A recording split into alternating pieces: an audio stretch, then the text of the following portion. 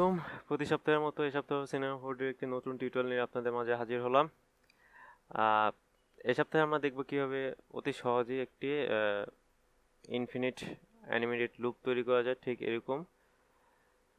তো এটি তৈরি করার জন্য ফার্স্ট অফ অল আমাকে দেখতে হবে যে এখানে কি কি ইউজ করা হয়েছে।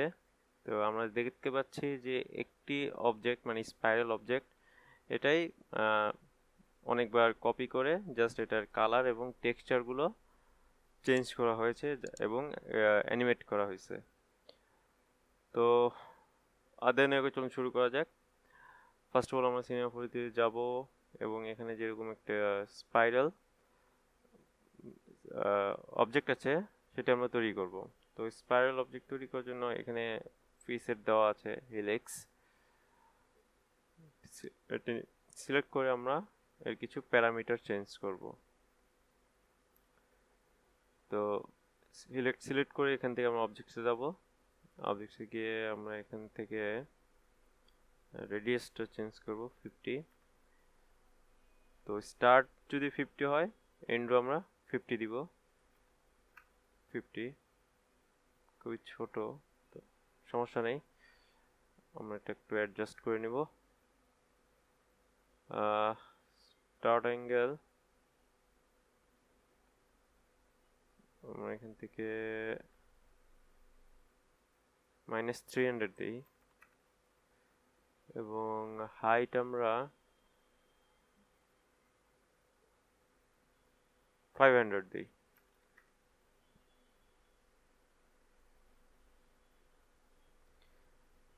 দেন এটাকে 3D রূপ দেওয়ার জন্য আমরা এখান থেকে সুইপ নার্ভ এবং একটি সার্কেল নিব। সার্কেলের রেডিয়াসটা আগে কমিয়ে নিব, দেন আমরা সুইপের আন্ডারে দিব। বেশি মোটা হয়ে গেছে, এটা আমরা আরো কমিয়ে নিব। 12 করে নিই এবং সুইপ আমরা ক্যাপস থেকে ফিলিট ক্যাপ এখানে স্টেপস দিব 5, রেডিয়াসও 5 থাক। সেকেন্ডটাতে আমরা স্টেপস 5 এবং রেডিয়াস 5 রাখবো।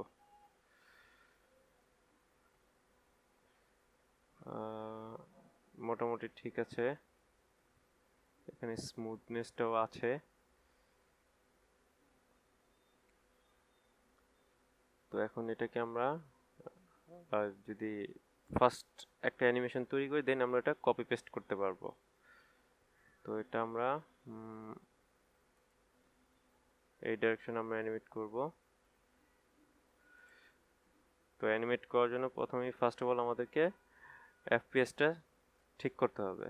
এফপিএস ঠিক করার জন্য Ctrl+D, দেন আমরা এফপিএস 25 করে নিব।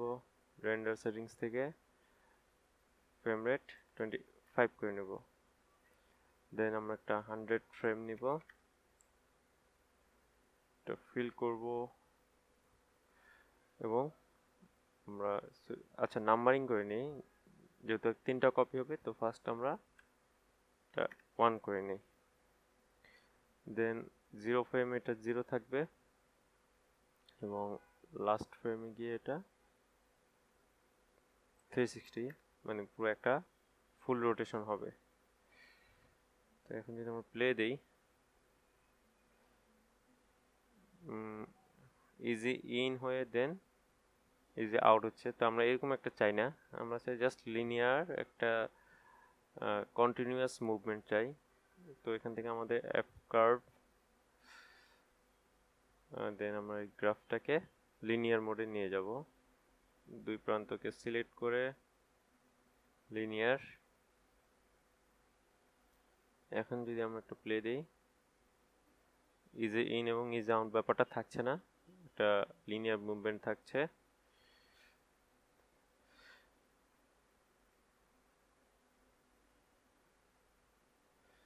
দেন এটাকে আমরা আরেকটা কপি করব এবং নাম দিব 2।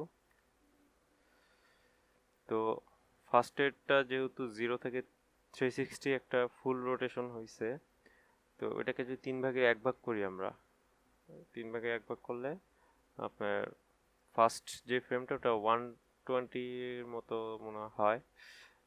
আচ্ছা, তো আমরা এখানে 120 যদি দেই, 120, এবং শেষ ফ্রেমে এসে যদি আমরা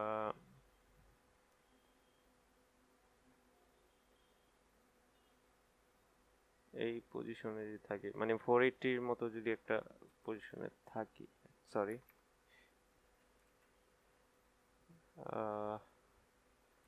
480,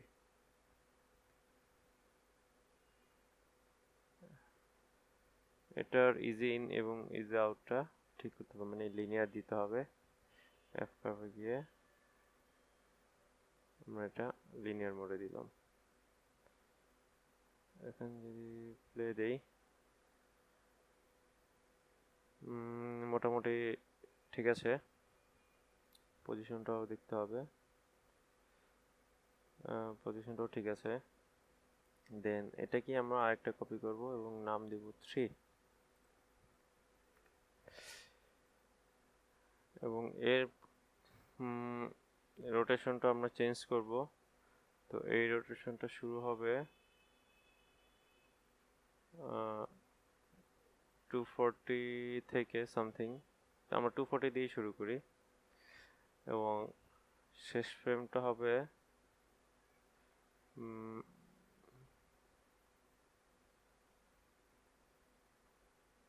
600, মানে 600তে যদি আমরা দেই, এবং এর কার্ভটা আমরা লিনিয়ার করব।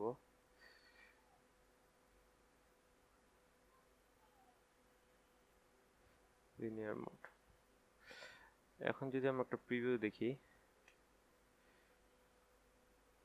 মোটামুটি একটা ইনফিনিট লুপের মতোই চলতে থাকবে এটা। এখন আমরা একটা ক্যামেরা নিব, ক্যামেরা সি থ্রু অ্যাক্টিভেট করে ক্যামেরা যে লেন্স আমরা 25mm নিব, এবং একটা পারফেক্ট ফ্রেম খুঁজে নিব।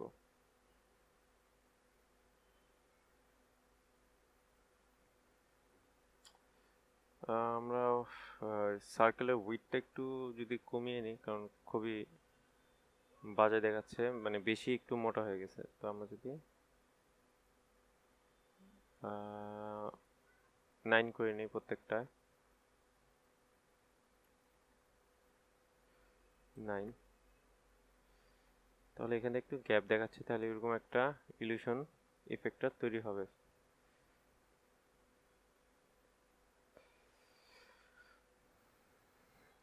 তো এখন আমাদের একটা ফ্লোর নিব, প্লেন,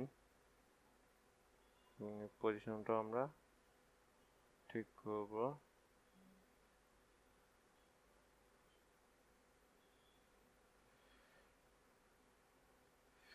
এবং এটা হাইট উইডথটা অনেক বড় করে নিব, যাতে একটা ইনফিনিট লুক আসে।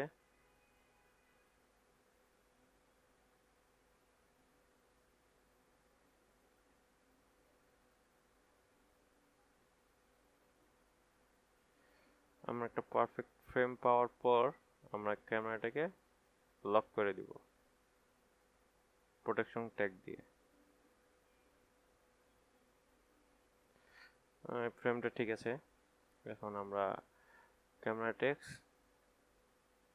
Cinema4D থেকে ট্যাগস, প্রোটেকশন ট্যাগ। ওকে, এখন আমরা মেটেরিয়াল তৈরি করব। তো মেটেরিয়াল তৈরি করার জন্য এখান থেকে ডাবল ক্লিক করলেই মেটেরিয়ালটা কালার্স, হালকা যদি আমরা একটা পেস্ট কালার নেই, এবং কালারটা কপি করব আমরা, এবং লুমিনেন্স চ্যানেলে কালারটা পেস্ট করব। দেন রিফ্লেকটেন্সে গিয়ে আমরা একটা রিফ্লেকশন লেগেসি নিব, রাফনেস 0, রিফ্লেকশন 100ই থাকবে। তো এখানে যেরকম স্পট একটা রিফ্লেকশন ভাব আসছে, ওটা তৈরি করার জন্য আমরা একটা লেয়ার মাস্ক নিব। এখানে দেখা যাচ্ছে নয়েজের মতো কিছু একটা দেওয়া আছে, তো আমরা লেয়ার মাস্কে গিয়ে টেক্সচার থেকে এখানে ক্লিক করবো আমরা, তাহলে আমরা নয়েজ অপশনটা পাবো। দেন নয়েজে এখানে ক্লিক করলে নয়েজে অনেক অপশন আসবে। আমরা এখান থেকে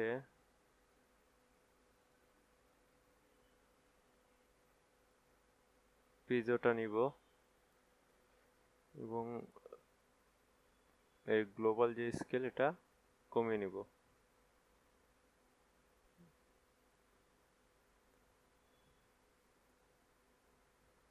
এটা আমরা 20 যদি করি, বেশি ছোট 30 করি, এবং এর ব্রাইটনেসটা কমিয়ে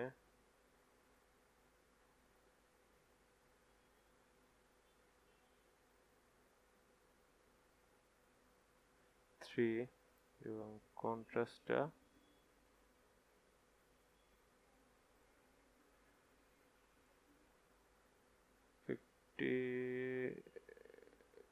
57.5 মনে হয়।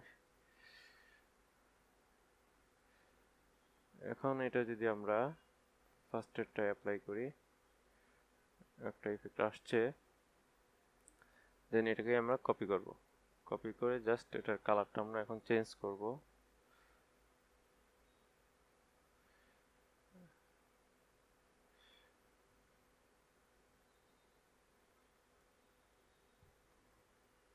এটা রেডিশ কালার আনবো,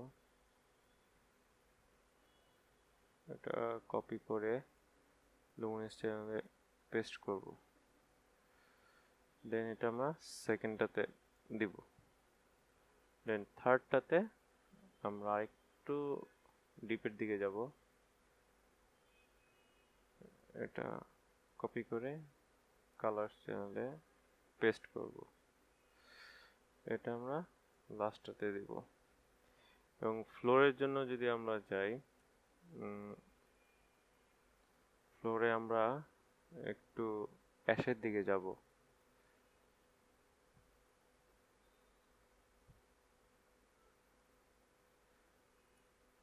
কপি পেস্ট, এবং এর আমরা একটু রাফনেসটা দিতে পারি 5%। কালারটা বেশি একটু সাদা হয়েছে, আর একটু ডার্ক করতে হবে।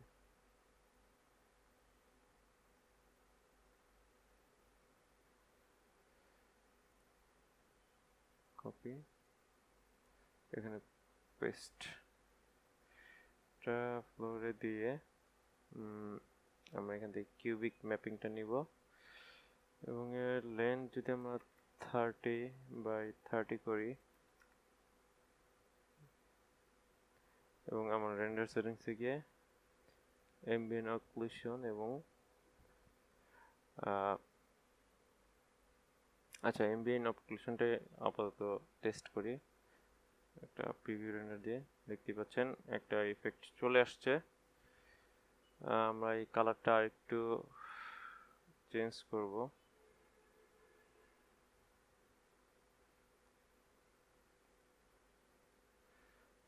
থেকে পেস্ট,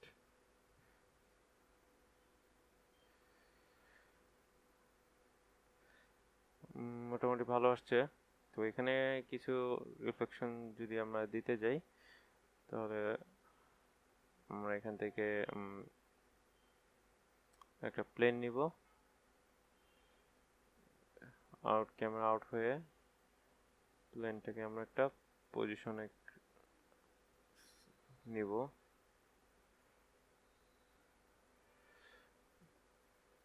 এটার রোটেশনটা আমরা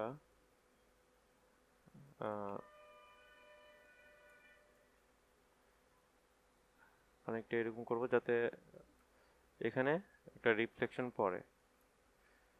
তো রিফ্লেকশন দেওয়ার জন্য এখান থেকে আমরা একটা লুমিনেন্স অন করে দিব, এবং এটাতে দিব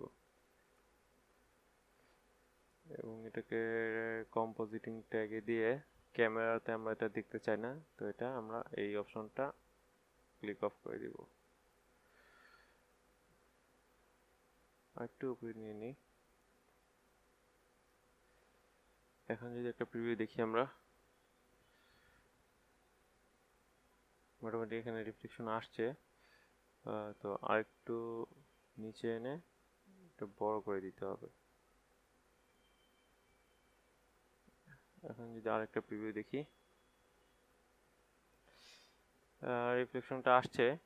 যদি জিআইটা আমরা যদি দেই, আচ্ছা জিআই থেকে যদি দিতে চাই 2.2,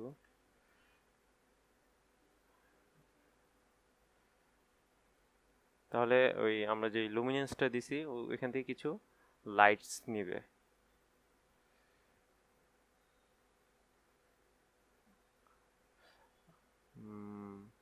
মোটামুটি আসছে, তবে আরেকটু যদি আমরা এটা মজা করতে চাই তাহলে একটা স্কাইয়ের জন্য আমরা একটা মেটেরিয়াল নিব, এইচডিআর ইমেজ নিব, একটা লুমিনেন্স অন করে টেক্সচার্স, একটা যে কোনো একটা এইচডিআর ইমেজ নিলাম, স্কাইতে দিলাম এবং এটাকেও আমরা ক্যামেরাতে আনসিন করব কম্পোজিটিং। এখন যদি আমরা একটা প্রিভিউ দেখি,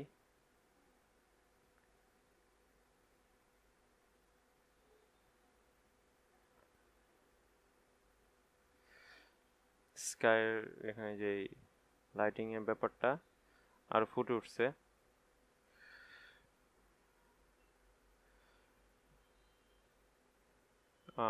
এটা তো আমরা স্ট্যান্ডার্ড দিলাম। যদি আমরা ফিজিক্যালি দেখতে চাই তাহলে মিডিয়াম, ফিজিক্যালে সবসময় রেন্ডার টাইম বেশি নেবে এবং আউটপুটটাও অনেক ভালো হবে।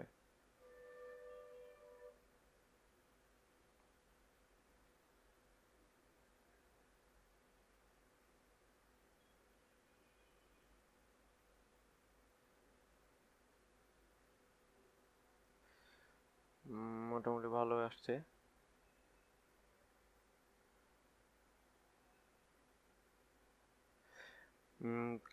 কালারের জন্য ফাইনালি আপনারা আফটার ইফেক্টে গিয়ে একটু কালার কারেকশন করতে পারবেন। তো এখানে মোটামুটি ভালো আসছে। তো আপনারা যদি ফাইনাল রেন্ডার দিতে চান, ফাইনাল রেন্ডার দেওয়ার জন্য এখান থেকে রেন্ডার সেটিংস থেকে আউটপুটে যদি ফুল এইচডি নিতে চান 1920x1080 এবং ফ্রেম রেঞ্জ অল ফ্রেমস এবং কোথায় আপনি সেভ করতে চান ওইখানে আপনার নাম দিবেন এবং ফাইল ফরম্যাট, কোন ফাইল ফরম্যাট আপনি সেভ করতে চান ওই ফরম্যাটে আপনি সেভ দিয়ে মাঝখানে যে ফাইনাল রেন্ডার বাটন এটা ক্লিক করলেই রেন্ডার শুরু হয়ে যাবে। তো ফ্রেন্ডস, এই ছিল আজকের একটি শর্ট টিউটোরিয়াল। ভিডিও যদি ভালো লেগে থাকে জানেন কি করতে হবে, লাইক করতে হবে। কোনো প্রবলেম ফেস করলে কমেন্ট সেকশনে কমেন্ট করবেন।